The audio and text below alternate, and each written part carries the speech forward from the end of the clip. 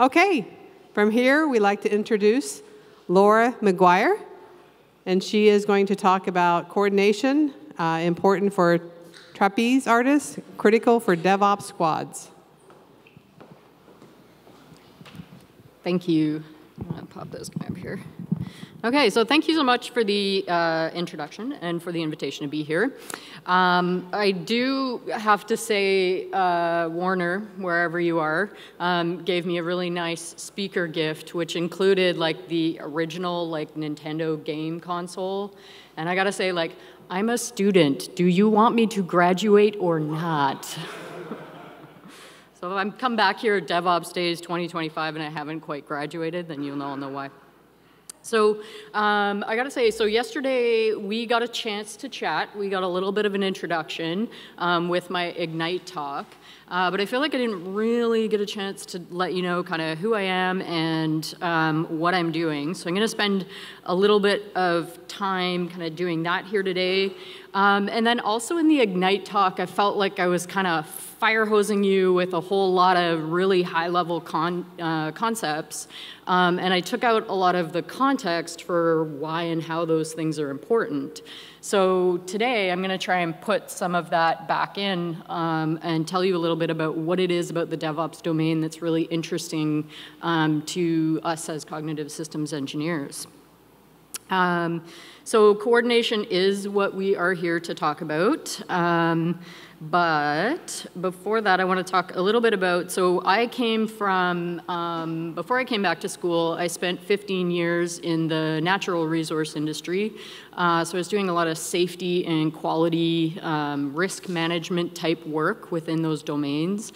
And of course, these are places where things blow up, things crash, things explode, things leak, things go sideways in a very, very big way.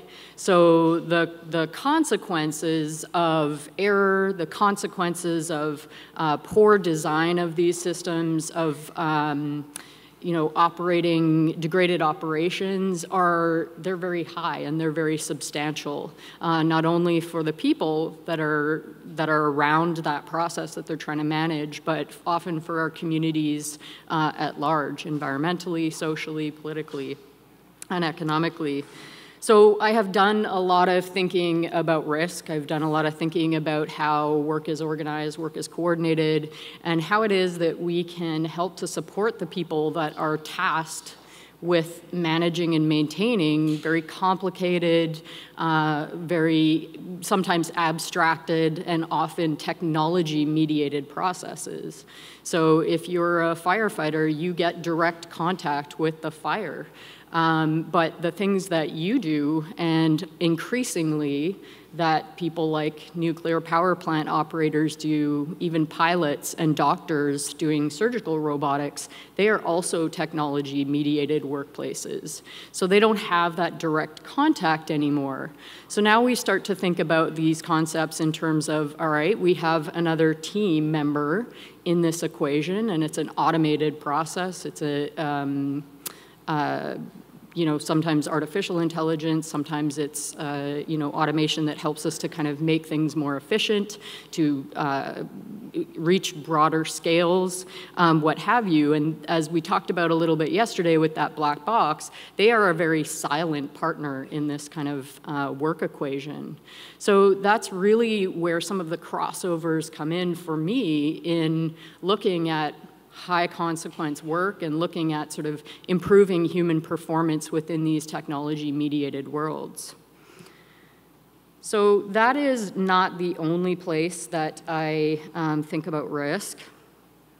If you're gonna cooperate with me here. Yeah. So this is another place where I spend a lot of time thinking about risk. I am a climber and a backcountry skier, and generally, as a lot of Canadians are, just an all-around sort of mountain person. And so I spend a lot of time hanging out thousands of feet off the ground, kind of stuck to this little cliff by little pieces of wire, little pieces of gear that you've kind of placed in all the way up.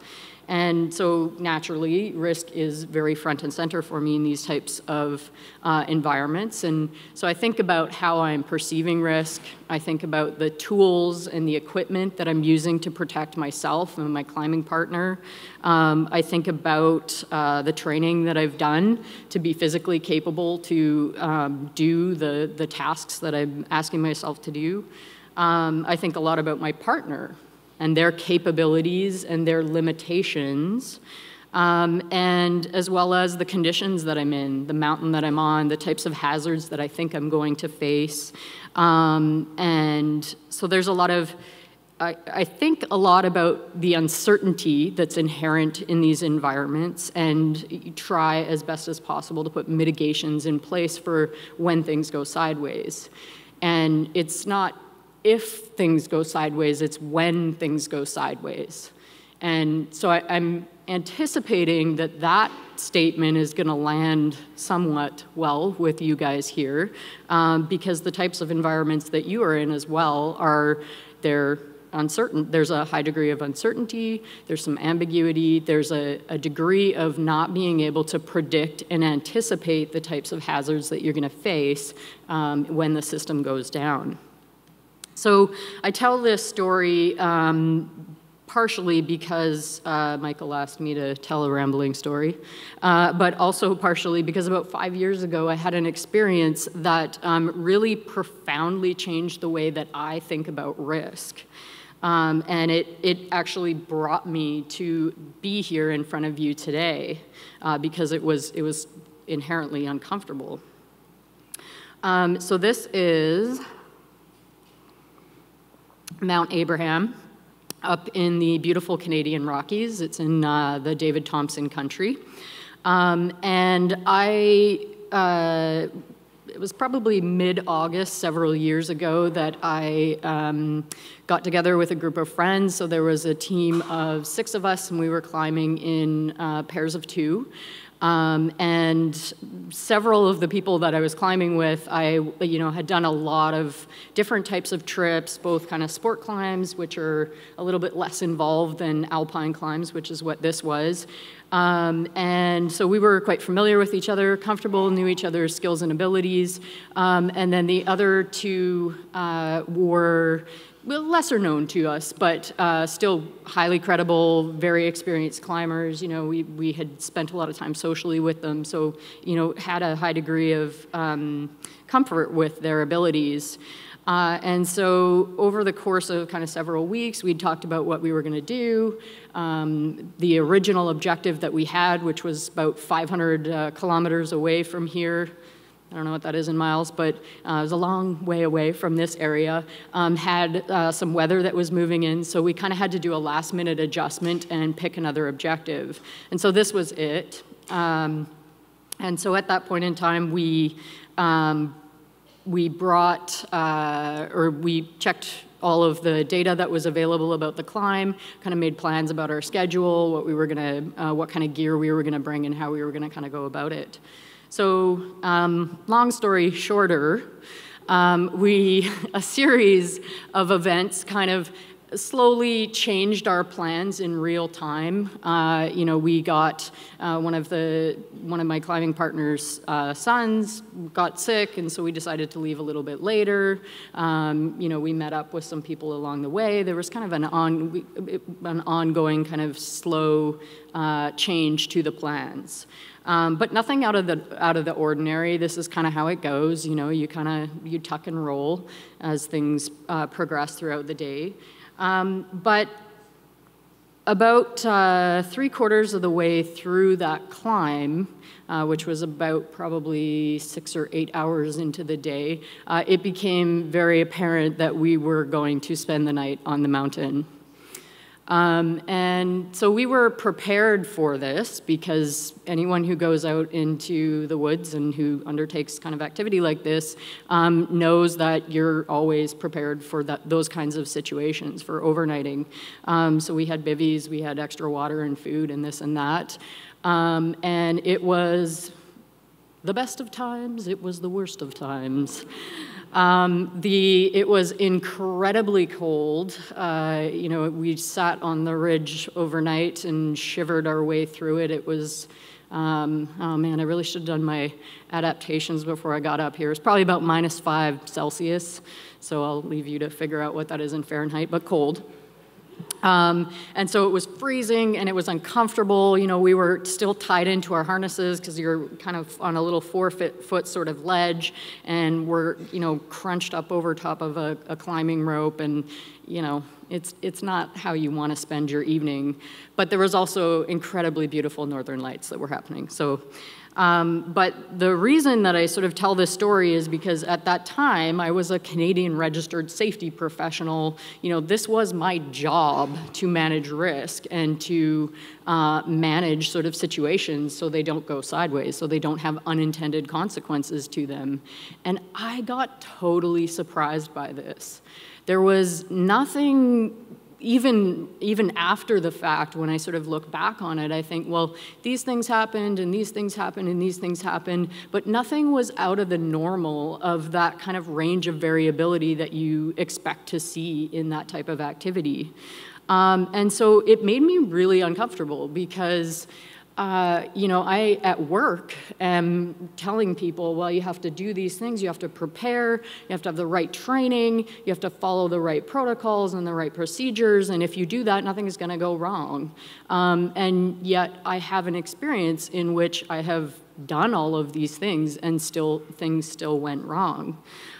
So it led me to a lot more reading and to pulling a lot of threads to find out, well, how are people, I'm not the only one in these types of conditions, how are people in these very extreme environments or these very high consequence environments coping with this type of variability? And so it sort of led me into this PhD program that I'm in right now, which is fundamentally where we are starting to look at what are the normal everyday operating conditions of work. Not the formal marketing protocols or the visible sort of surface aspects of work that show up in org charts and safe operating procedures and playbooks. What is the real actual activity that people do on a day-to-day basis to be able to make shit happen when things are not predictable and when they are not always easily anticipated. So I come at this from a number of different perspectives, but I think that there's a lot of overlap. There's a lot of what I see in your worlds that is very common, and so there's a lot that we get out of it as researchers, and a lot that we can bring to it from things that we see working with astronauts, working with fighter pilots, with military intelligence analysts, nuclear power plant operators, all of these other types of environments where you have humans working with technology in very ambiguous, uncertain, always changing environments. So that was a long way of getting to here, which is the roadmap for where we're going to go. So I'm going to spend a couple minutes up front here talking about what is it about the DevOps environment that we get real excited about. And then we're going to take a little bit of a detour. We'll talk briefly about this connection to other high-risk domains. And then we'll come back to coordination. And so coordination, what I'm going to talk about here today, as a PhD student, you just get like fire hosed with information when you come into a program. And I was telling my colleague earlier that when I put together this presentation, I was like, yeah, and then I'm going to talk about this, and then I'm going to talk about this and this. But really, that's what I've decided to do is kind of pull back and talk about some specific aspects of coordination so that we can just look at one component of it as opposed to kind of hammering you with a whole lot, which maybe I'll show up next year at DevopsDays and finish the rest of it. And then finally, we'll come down to what we in Canada call applause. So that's where we're going. So yesterday, we talked a little bit about the environment that you're in, the continuous deployment environment, and what that means. So continuous deployment implies that there's always change, that there's always variability that's in your systems and that's in your work. And the fact that that's a thing that happens on top of this demand for near perfect reliability. So I know you have service level agreements and different kind of objectives that say, well, you know, we only need to get 98 point whatever percentage, but the truth is that as people start to need that service, it becomes more critical. That demand, that sort of the actual contract that exists and the implied contract that exists, they start to separate a little bit. So this idea that you need to have near perfect reliability and also change, while you are also coping with the idea that, hey, things pop up in this world, bugs pop up in this world, technical debt is sort of piling up in the background. So you have this need for introducing new features on the development side of things, and this chronic sort of pressure that is asking you to resolve these issues that are there. Some of the other features of this world that I think are really interesting is the dependencies aspect of it. So both the known and unknown dependencies that, you know, even if you don't have like a microservice architecture, you're highly reliant on these tools and these services to keep your service up and running. So how many of you use Slack to communicate?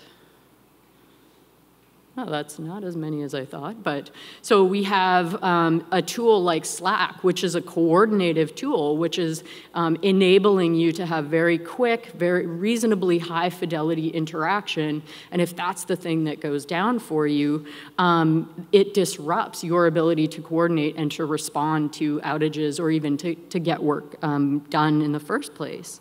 So things like your communication channels, your monitoring systems and tools, when those things go down, it starts to change, it creates unintended sort of consequences about how you're going to be able to resolve, how you're going to be able to detect what's actually going on, to diagnose what's going on, and then ultimately to be able to resolve it.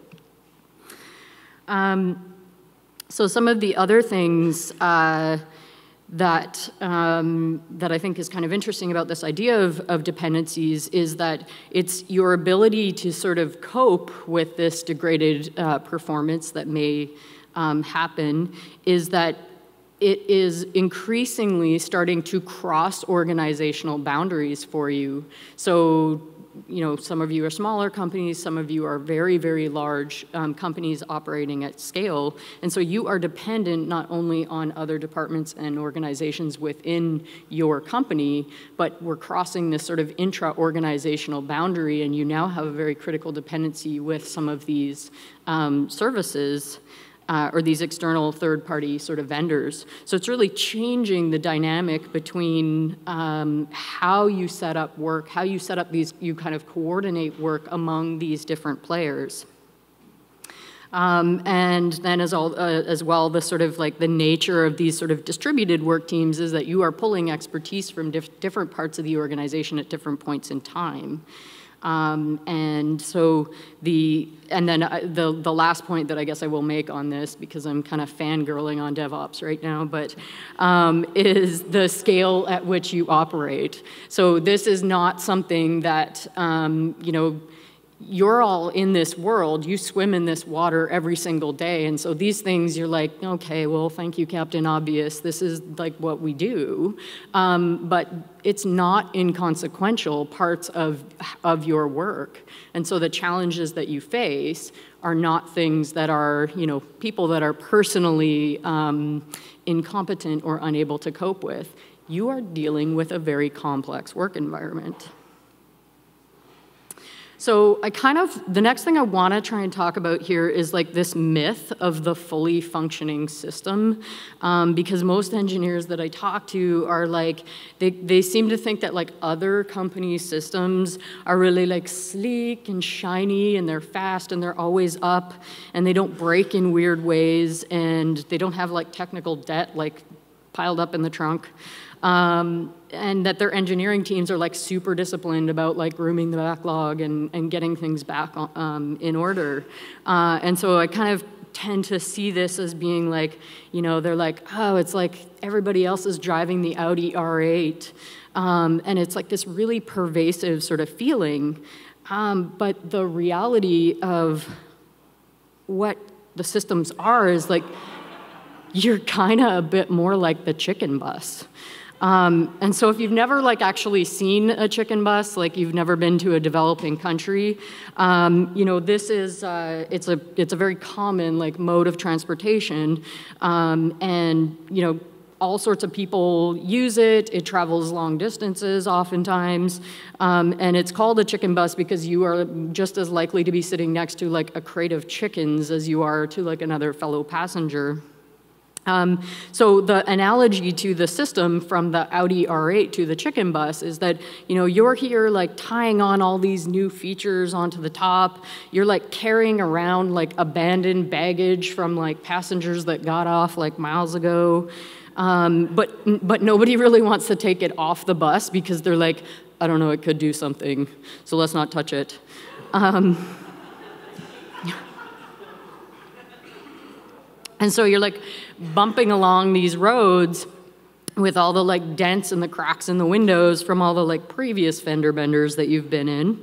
And you're hoping that you really don't get a flat tire because you traded the flat tire for something else at some point in time. And then there's like noisy exhaust in there because of all the deferred maintenance that kind of took place. And so this is kind of like a silly example here, but the underlying message is pretty serious because it doesn't matter how great of a driver that you are. If you're working with a chicken bus and not an Audi R8, it's not going to handle quite the same way.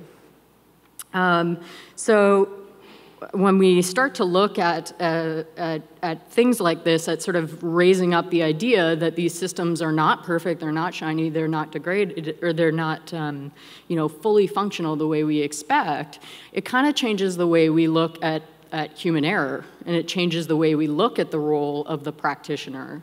And so it's not like, well, you did something wrong and you broke the system. It's that, well, the system is broken and you are keeping it moving, and your ability to keep that system moving was temporarily impaired. So instead of saying, let's just shame and blame and retrain that person because they obviously did something wrong, we start to look at the broader conditions of work that existed around that particular action or decision.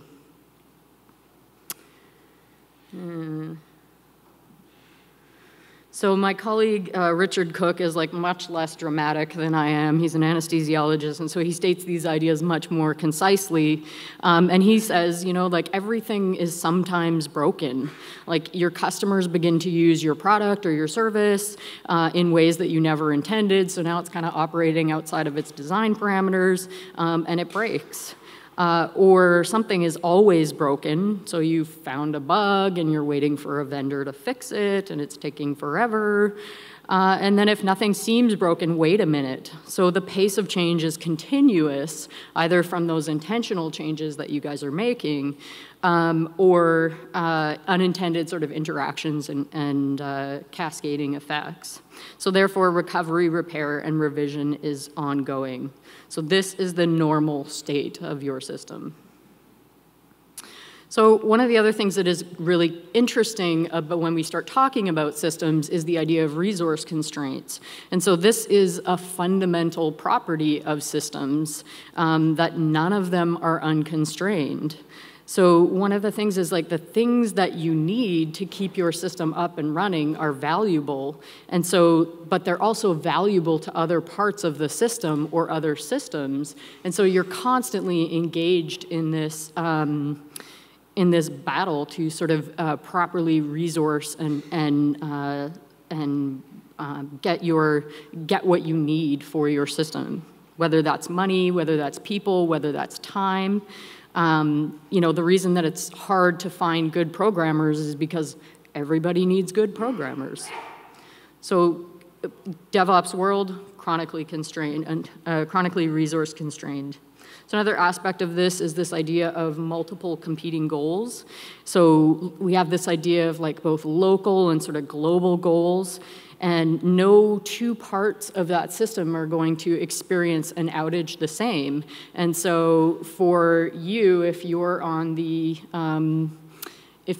trying to resolve the issue side of things, you might say, you know what, I'm going to let this play out a little bit longer because it gives me more information to find out what's going on within the system. But if you're on the, I need this to be able to do my work critically, get it back up as soon as possible, those are conflicting goals that we are constantly managing within organizations. So trade-offs, you know, this kind of, the goal conflicts start to allude to the trade-offs, and this is another fundamental aspect of system properties, is that because resources are constrained, those trade-offs are necessary. And so you can temporarily relax these trade-offs by adding resources to the system or moving them around, but you can't actually avoid them forever. And so these things are like a very real and very present part of everyday work for you and of normal operations, but they're not quite as visible as when they're not quite as visible as like the human actions and decisions that get made on a day-to-day basis. And so once something happens, it becomes pretty clear what the right choice to do was. But the sort of the challenges and the constraints and the variability that you were coping with in that moment in context just kind of disappears into thin air. And so sometimes the stories that we can elicit after incidents or after outages are very superficial, and they don't reflect the true nature of the work. So here's the pit stop, and I'm just gonna, Michael, where's Michael? So I am running longer. You're okay with this? All right, how much longer do you?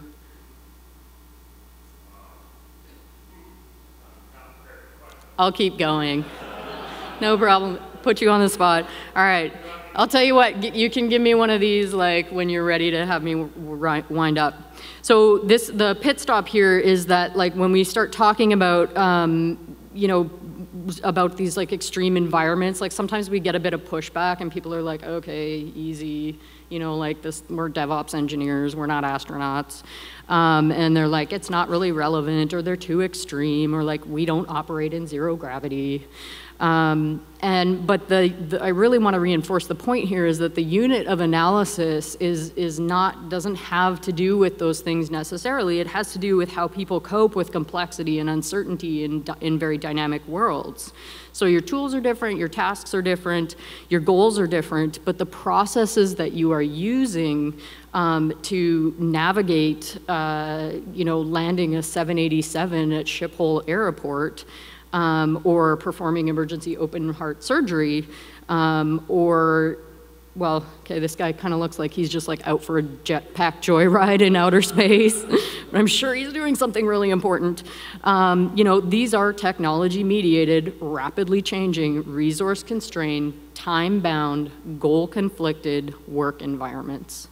And so when I realize, and when we collectively as a field realize that more and more of our critical global infrastructure, like 911 routing systems, electronic health records, you know, stock exchanges, air traffic control systems, banks, and so on, are becoming increasingly dependent on modern digital services, then I would say it is pretty darn important that we study DevOps engineers and we figure out the ways to support you in being able to get those systems back up and running to the same extent that we look at outer space exploration. So this is very serious work that is worth very serious study. But let's go to the circus, because why not? So I have to be honest with you, when I set the topic for this talk, I was like kind of being cute with the whole trapeze artist thing, but then I like went down this YouTube rabbit hole looking at like videos of like trapeze artists, and I was kind of regretting it because I was like, okay, you know, trapeze artists are way cooler than DevOps engineers, I gotta say that. So, but the point here is that we coordinate with each other every day, both explicitly, as in a trapeze act, and also implicitly, kind of similar like you did with the other drivers on the road when you were getting here today. It's a salient example of something that appears quite simple on the surface, but is actually like quite a nuanced and deeper phenomenon. So, looking at you, I got a 2-minute video. Do you want me to skip it? Let's go with it. All right, so engineers in the room, they're always usually really good at this task. There was a, well, you know what, I'm just gonna play it. You guys will roll with it. You'll figure it out. Clearly, somebody in this room murdered Lord Smythe, who, at precisely 3:34 this afternoon, was brutally bludgeoned to death with a blunt instrument. I want each of you to tell me your whereabouts at precisely the time that this dastardly deed took place. I was polishing the brass in the master bedroom. I was buttering his lordship's scones below stairs, sir. Why, I was planting my petunias in the potting shed. Constable, arrest Lady Smythe. But how did you know? Madam, as any horticulturist will tell you, one does not plant petunias until May is out. Take her away. That's right, madam. It's just a matter of observation. The real question is, how observant were you?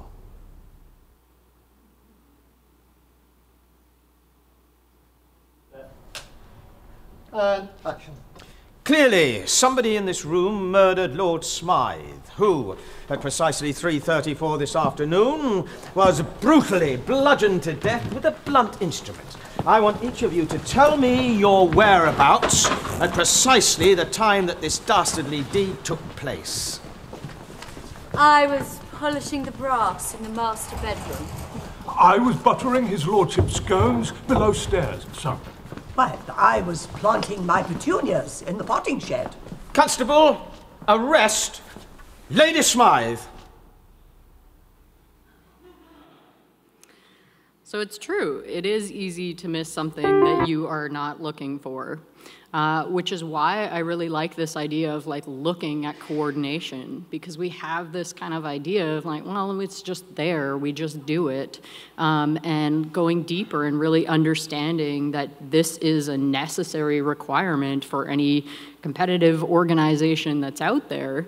And in DevOps, like there's a number of reasons why parties might work together. You know, there's necessity that like, you know, I don't know how to do that thing and you know how to do that thing, so we need to work together. You can produce better things when you work jointly, collaboratively.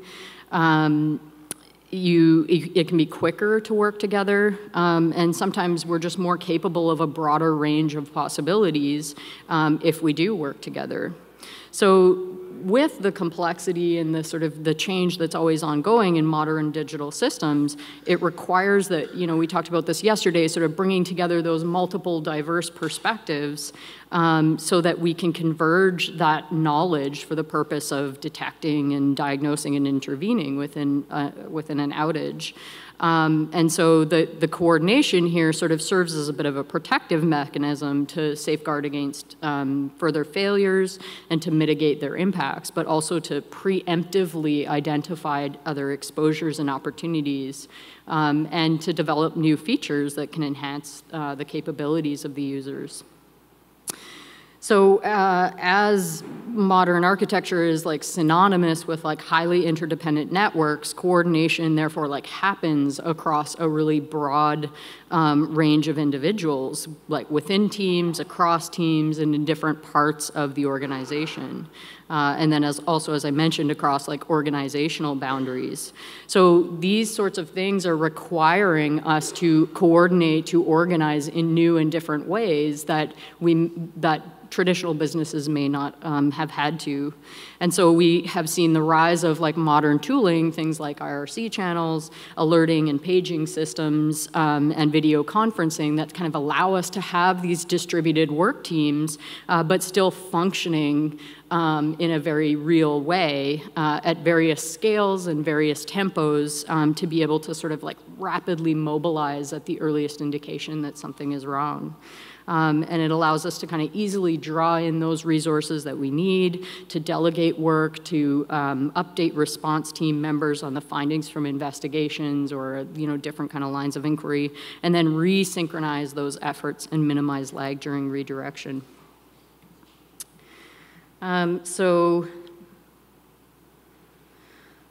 So I'm going to make this a bit more tangible in an area where coordination is critical for DevOps. And I've been talking a lot about outages because that's really what I've been studying. So bear with me. So this is like an oversimplified example of what I'm talking about when I'm talking about coordination here, is that you may have some users that are identifying that something's wrong in the system to an SRE or to a service owner at that point. And then that person might need to coordinate with those multiple diverse perspectives to bring together those various like mental models that we talked about yesterday. And then there's levels of coordination that happen internally with the team. What do you know? What do I know? What's the status of this system? How do we bring all of this together in a very coherent fashion? And then, as I mentioned, you might need to reach out to other parts inter-organizationally, the network team, what's going on. You might need to bring in a third-party vendor. They might need to bring in another third-party vendor. You might have an executive that's calling you up and being like, what's going on? When are you going to be back up? So there's a lot, and then you might need to be organizing and coordinating through all of those different teams. And so I know that like some of you might be saying like, oh, we have an incident commander, that's what they do in these sort of emergency response protocols. But think back to like what we just talked about with that sort of visibility, or sorry, that variability and that degradation within the systems and those constraints that disrupt these everyday best laid plans. We had a plan going up the Abraham shoulder. It got disrupted. So what happens when the plans get interrupted from a coordination perspective? Yes, and this was just to say that those are in different levels of the inside the organization and outside the organization. So some of the foundations for coordination here, it seems pretty obvious to say, but there needs to be an intention that we're going to work together, that implied level of commitment to support the processes of coordination. And the reason why this is important is that coordination costs. Like, yeah, there's a financial cost around, purchasing certain levels of reliability with your SLAs or with your vendors, but it costs in terms of if I am going to interrupt my immediate goals in order to join in resolving the broader organizational goal of getting the system back up, I am incurring a cost to my own work and benefits there. And secondly, there's an interdependence element of it. And so that is kind of implied a little bit as well, in the sense that the work that I'm doing is interweaved and intertwined with the work that you are doing. And this is actually quite a difficult element of work when we look at these environments, because sometimes they interact in ways that are not very visible right up front. So some of the other requirements for coordination is predictability, common ground, and directability. So from a predictability perspective, just as the sun is going to rise every day, so do we need to provide assurances to those that we work with that if you break down or if you have an issue, I'm going to be to assist you with that, and I'm going to get that reciprocity back if I have issues down the line. And the reason why that predictability is important is that if you have a user that opens a JIRA ticket because they're experiencing issues with your service, but then they don't get a response from that, they're going to show up in your workspace and tap you on the shoulder or start pinging you on Slack or on IRC, and that kind of disrupts your flow. That breakdown in coordination has other consequences for work as well. So common ground can be kind of thought of like being on the same page. Do we share a lot of the same values and same goals around working together? And then directability is if I'm engaging coordinated work with you, I have to be willing to allow my activities to be redirected or directed by someone else so that we can achieve these broader meta goals and the purposes of shared activity. So interpredictability, just looking for Michael here, waiting for the, yeah, okay. Is that a, okay, all right. So I spent a lot of my time up front kind of talking about like the aspects of the DevOps world, and so it has kind of like crushed me into this part talking about coordination. So I'm gonna power through these next couple slides so that we can move on. But I will, these will be posted to the web, but I did really want to get this in front of you guys to be starting to look at the things that you are doing are not inconsequential. The work that you are doing is challenging, it's difficult, and it's challenging and difficult in ways that are not always quite visible. So I think that's really important for this domain to recognize. So whether you are, I'm going to hop through that, apologies. So the kind of aspects that I want to really drive back down in coordination, and I'm summarizing a talk that I did not really get through, but when we look at coordination, establishing that foundation, really making sure that our sort of mental models are aligned as much as possible, being mutually predictable, understanding that that coordination of work in these really high tempo periods needs a degree of that commitment to the common goal, being mutually directable, being able to organize our work activities in ways that, that meets those meta goals, and then maintaining common ground, constantly resourcing and rechecking that our mental models are aligned and that our work activities are pulling in the same direction. So thank you for your patience with my timing issues here, and I really appreciate your attention. Thank you very much.